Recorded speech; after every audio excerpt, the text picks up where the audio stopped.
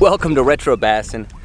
Today we are on a pretty new lake for us, one that I've been to once or twice, have not done too well, but me and Bluetooth Johnson back there had the morning to get out on the lake, and I think he's got 8 or 9 conference calls today. So aside from that, we're gonna be doing some bassin. I heard on Instagram this week that there were some bigger class fish here caught on both frogs and worms and jigs.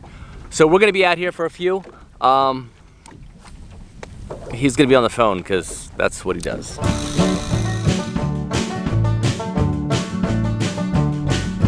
Retro Bassin, kicking some ass and wearing rayon jackets. Thinking about Bill Dance, watching these fish prance through my Ray-Ban glasses. Ain't nothing better than 40-year-old lures coming off of Zepco 33. Out on the bass boat, making beer cans float, doing some trespassing. Fishing it old school, this old stuff rules. Welcome to Retro Bassin. Oh, there's one. Oh, there's one. There he goes. There we go. Whew, big worm. Come on, buddy. Oh, snap. Dude, that's a nice fish. Oh, man.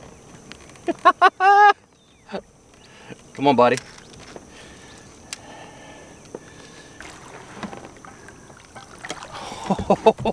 Oh, son, look at that tank.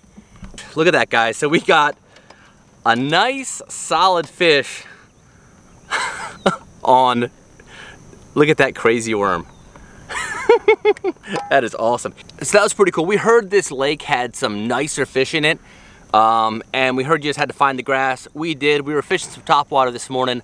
Not a ton of luck, so switched to a vintage worm and nice solid fish. Awesome.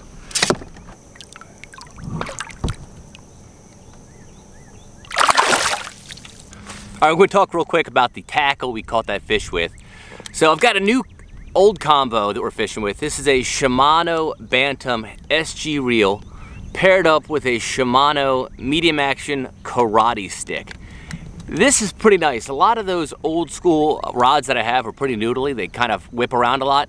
This thing's got some backbone, and I've got a feeling this is going to be one of my more preferred vintage worm rods out there. Speaking of the worm itself, we caught it on this guy. I, in the heat of the moment, forgot what it was called. I just forgot again. So this is an 8-inch Butch Harris worm. Picked this thing up from eBay. It comes, I think, like in a 4-pack. It is a basic straight tail worm with a really flat bottom and sort of this really kind of weird swirl design in a very old-timey looking green. What happened exactly? I've got my shot now. What kind of fishing show is this?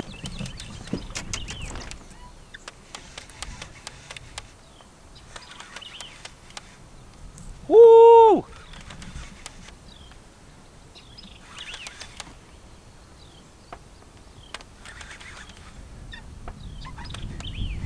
It's a giant fish.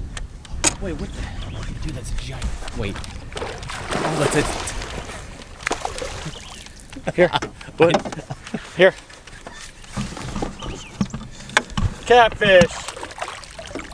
Oh!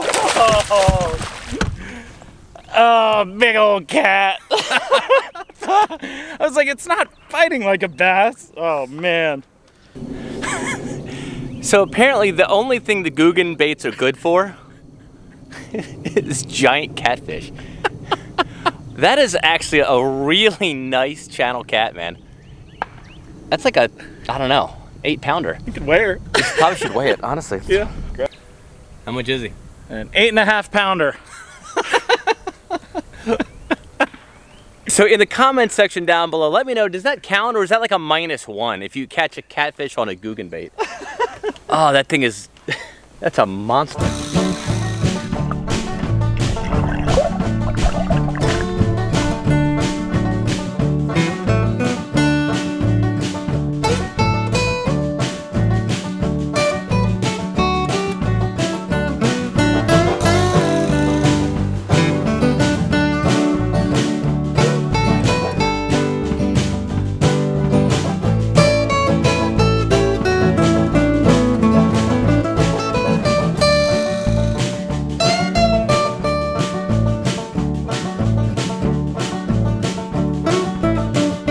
Alright, we are back in the studio after a couple hours on the water with my good buddy Brandon. It's been a long time since we shared the boat together, and it was good to get back out there.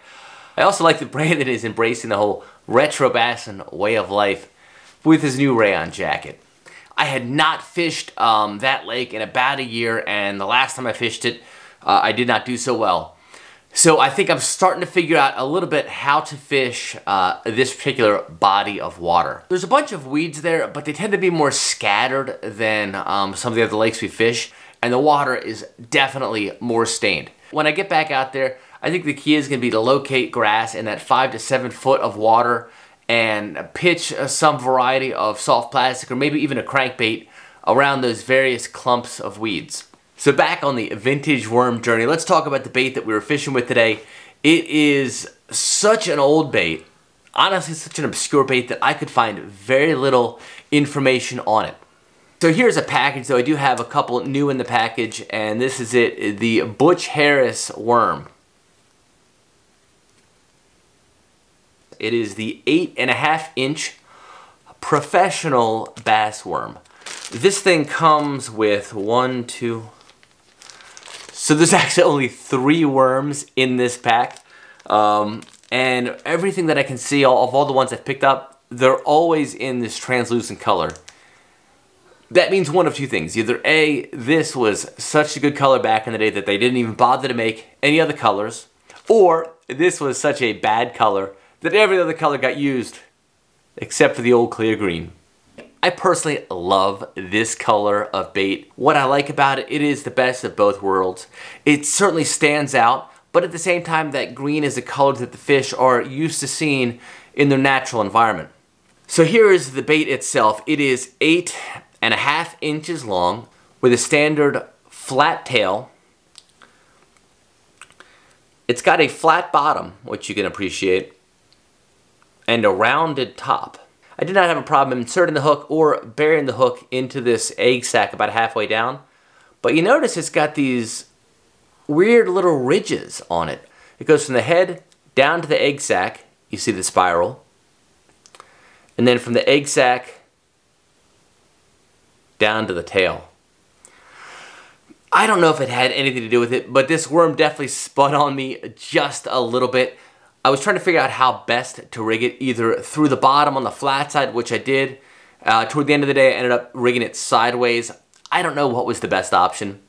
What I do like about it, though, especially living in Texas, it's a big old bait. And that fish I got, I actually thought he was a little bit closer to 4 before we weighed him. But this is going to get you a bigger bite than I think that little finesse worm that we normally see. I spent some time on the internet trying to find more information about this guy, Mr. Butch Harris.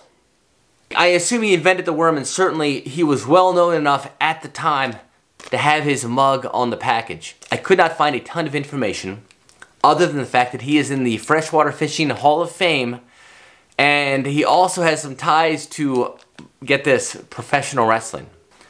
Oddly enough, the only thing I could find on the internet today having anything to do with Butch Harris was an article in the 1977 edition of Mid-Atlantic Wrestling. Looks at a time when R.K. Butch Harris went fishing with a good buddy of his and professional wrestler, Wahoo McDaniel. It says that R.K. Butch Harris was a Hall of Fame bass fisherman, and he ran a company called Butch Harris Lures, which was a subsidiary of Ringley and Crockett Incorporated, which was under the umbrella of Crockett Promotions in North Carolina. Of course, any old school wrestling fan knows that Jim Crockett Promotions and Southern Wrestling ruled the day back in the 70s. And so not only did they specialize in pile drivers, but also bass lures. According to the article, Ringley and Crockett promoted a number of non-wrestling activities, including concerts, the Harlem Globetrotters, fishing tournaments, and other ventures. I guess bass fishing lures was just one of the many things that Crockett was into back in the day. And the article's also got a picture of what looks like, again, that clear green Butch Harris worm. In my research, there's one other bait that Butch Harris put his name on, and it was this little crankbait called the Fastback. It says Butch Harris introduces the new plug on the block. We're starting at the bottom and planning to stay there because that is where big bass stay. So, for the deepest bass fishing thrill of your life, the Fast Pack. With an average cast and medium retrieve, the Fast Pack runs from 12 to 15 feet of water. Ask us by name, and we're new. The Fast Pack by Butch Harris Lures. These baits are pretty hard to find. I've been trying to get my hands on a Fast Pack crankbait for a little while, but I just don't want to spend like 20 bucks on one. Oh, and time for a shameless plug. If y'all are interested in owning a shirt like this, go to Texas Provisions, that is txprovisions.com. This is one of the signature shirts. You can get it there in a number of different sizes. This body of water, by the way, is Lake Austin. This is the bridge that goes right over Lake Austin, and we've got some big plans for this little body of water coming up real soon. Again, check them out at txprovisions.com. Hopefully you enjoyed this little mini chapter in our vintage worm journey. We have got a few more baits. I cannot wait to get back on that particular lake. I think it's got a ton of potential. I think that there's definitely some bigger fish to be had. And boy, we got a lot of worms to throw. Until next time, keep those worms a-wiggling. And definitely, fish it old school. Fishing it old school, this old stuff rules. Welcome to Retro Bassin.